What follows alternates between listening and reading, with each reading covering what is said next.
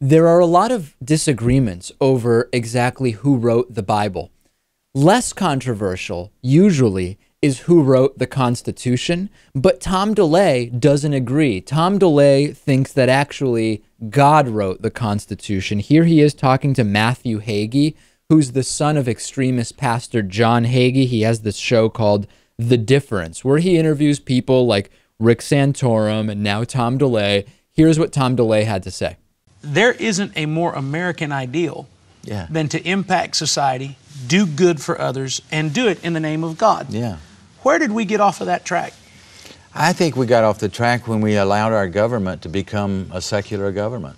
When we stopped realizing that God created this nation, that He wrote the Constitution, that it's based on biblical principles, and we allowed those that don't believe in those things to keep pushing us away from the government, and instead of standing up and being unashamedly a follower of Jesus Christ and fighting for our values in our society. Okay, so if God wrote the Constitution, let's analyze this for a second. Question one would be, why doesn't the Constitution mention God in any way?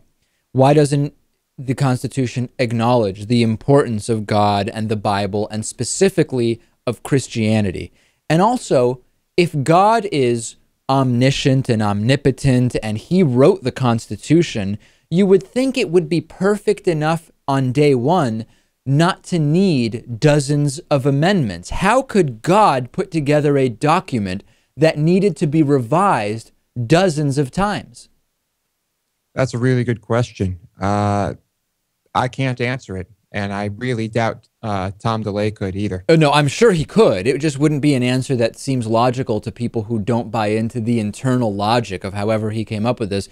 And really specifically here, with the Second Amendment, don't you think if God wrote the Constitution, He would have written the Second Amendment in a clearer way? Because God would know what types of weapons would ultimately be developed, and God could have written the Second Amendment to remove all of the disagreement and debate that we now have over what exactly is acceptable in terms of regulation when it comes to gun control. God could have written this in a way to make that debate unnecessary.